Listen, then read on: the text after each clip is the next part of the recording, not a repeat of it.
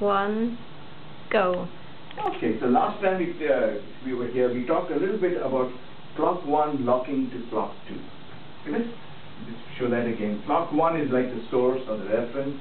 It delivers timing information, and we didn't get into very much detail on what this timing information was, but we looked at clock 2 being locked to clock 1 using this timing information. Now, anytime you have a delivery of timing information, there's going to be some additive noise, which we generically refer to as some random quantity. And what this clock 2 does is filter this random noise. Now, how do we know this is doing a good job or not doing a good job?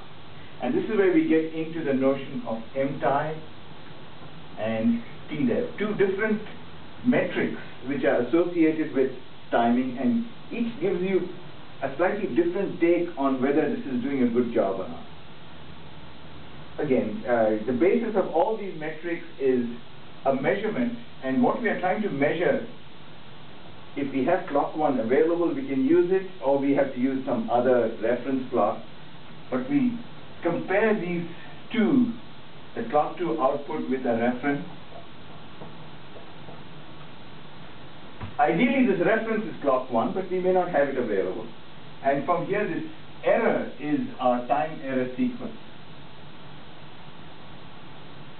or otherwise known as, sometimes we refer to as X of T.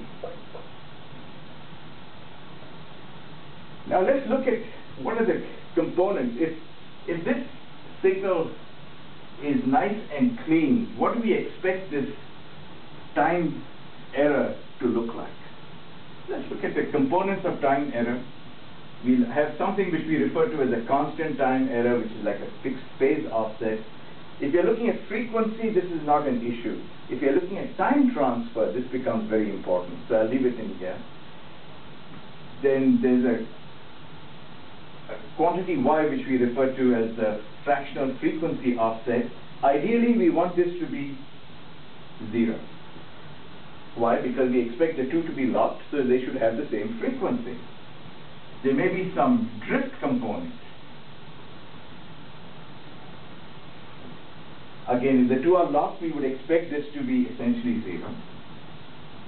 And then you always have some random component associated with it. So what does MTIE do? MTIE looks at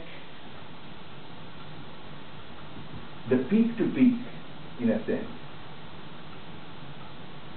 So MTIE, think of it as a way of measuring the peak-to-peak errors between the clock output and its reference. The other is TDEV.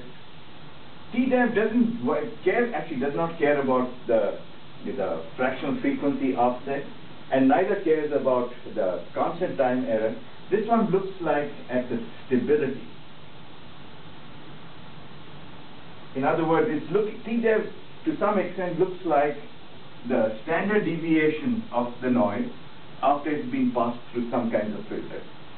The MTIE looks at the peak-to-peak of this noise over intervals of time.